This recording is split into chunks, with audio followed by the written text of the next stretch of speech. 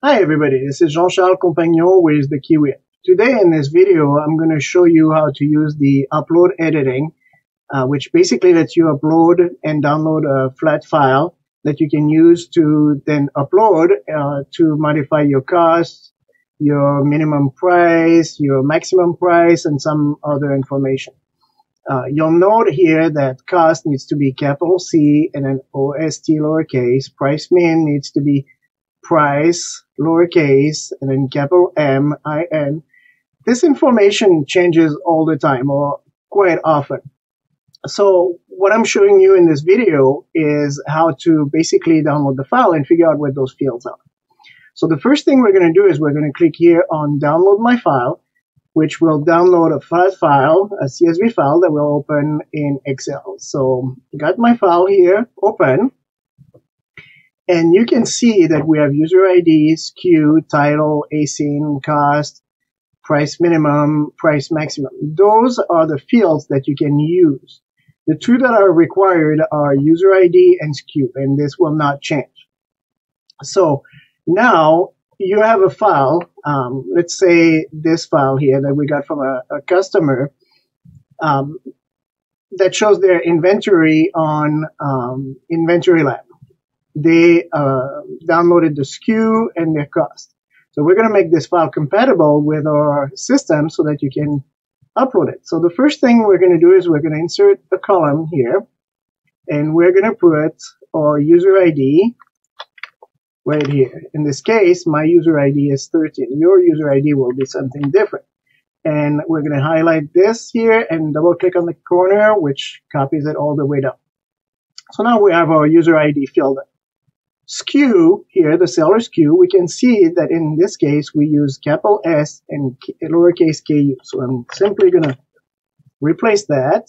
And then the price per unit, if I go a little bit on the side, is our cost. So in this case, I will put cost. And there you go. We have our file here that we're going to save, and that's ready to be uploaded.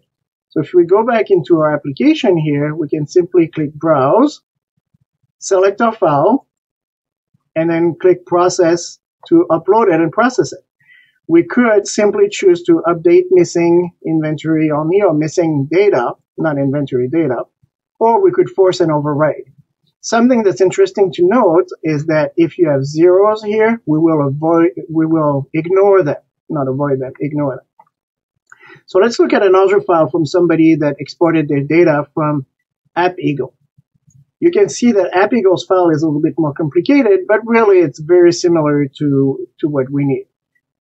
We can see that inventory, live inventory, item ID, memo, title, group N, group inventory, market. We don't need those. Cost is not being filled up, so we don't really need it. Currency, we're going to keep price min, price max. And let's see, we do not need map handling. So we're going to simply delete all of those columns. All right, so what we have left here is two columns that we can delete. And we have our price min and our price max, which are already in our format. If you remember, this is the exact same format that we need, SKU and price min, price max. But we need the user ID. So we're going to click here, insert a column. We're going to copy our user ID here. And we're going to highlight it, double click in the corner to copy it.